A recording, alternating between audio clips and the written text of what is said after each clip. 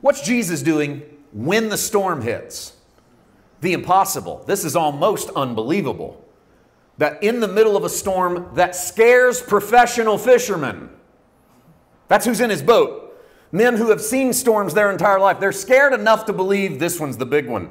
This one's the category 5. We're not surviving this, dude. My boats are going down. Oh, where's Jesus? He can help us throw water overboard. And somebody goes, oh, well, Jesus went down to take a nap. He's in the bottom of the boat.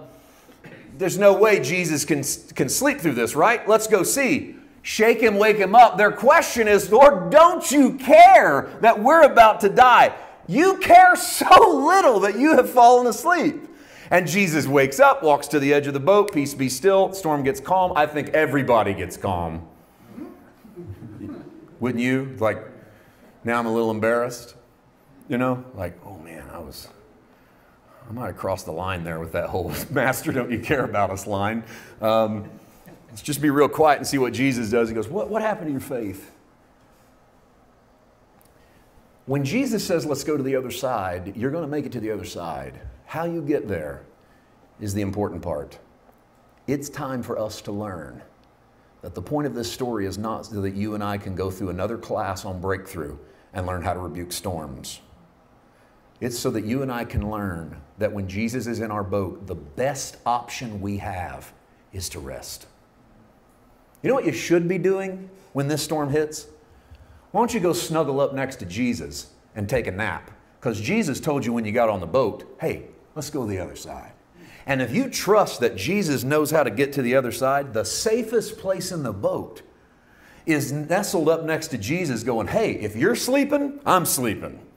If you're freaking out, I'm freaking out. And to this day, He ever lives to make intercession for you, which means that Jesus Christ raised from the dead to put the life of God in you and then be a representative in front of the Father of who you are. And so if Jesus has it, you have it. I tell people this all the time. Here's the only thing you need to worry about as a child of God. The only thing you need to be concerned about is you need to be scared to death. Is Jesus going to mess up today? Because if Jesus messes up, you're in it deep. Now, I think you're all right. That's the issue you need to solve in your heart.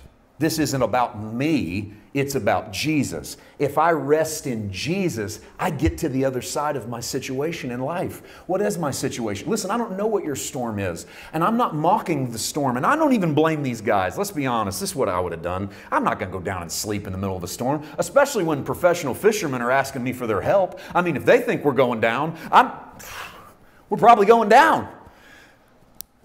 Jesus has already told us to go over to the other side. It shows us that the level of trust even in Jesus isn't quite there yet for them. I'm not mocking the storm. I'm not even mocking their response. It's taking me my entire life to learn how to at least get a couple Z's in the middle of storms.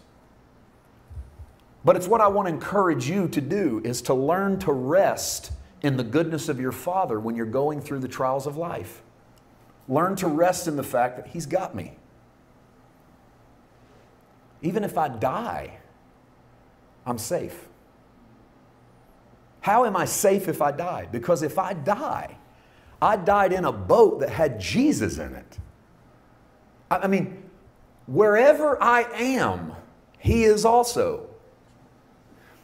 What's going on in the world, don't attribute it to your Father that loves you.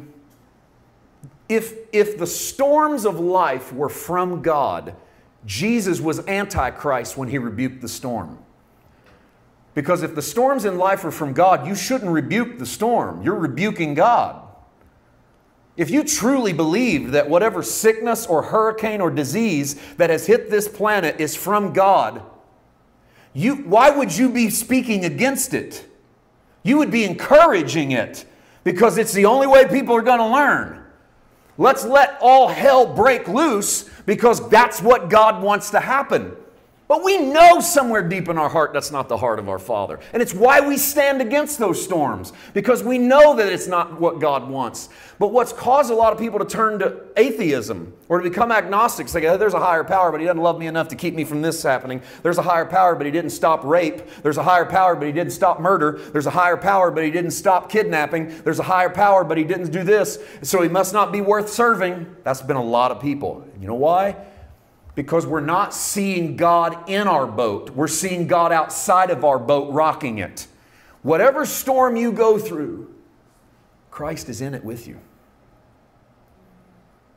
So I think when you get home and say to him, where were you when this happened to me? He's going to say, I was right there. It was happening to me too. When you cried, I cried. When you wept, I wept. When you hurt, I hurt. It's the only way I could really understand you is to be you.